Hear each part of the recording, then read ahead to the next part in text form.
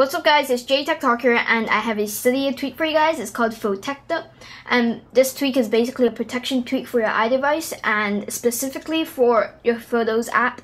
It basically disables the function of being able to delete your photos, and yeah, so basically you go into settings and you can enable or disable this tweak. The style of deleting your photos, you can add a password before you delete any photos, or you can just simply disable the delete function of your Photos app. And you can set your password, and that's about it.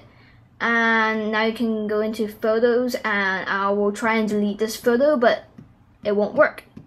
You can press on the button, but nothing is going to happen. And you can do the same for that. You can just go in and say I want to delete like this 7 photos, and I press the delete button, but nothing is gonna happen, and that is because of this tweak.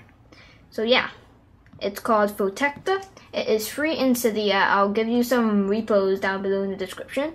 So yeah, please be sure to subscribe up there. The button is up there somewhere. Please comment down below on what you think of PHOTECTOR, and give this video a thumbs up, and I'll catch you later.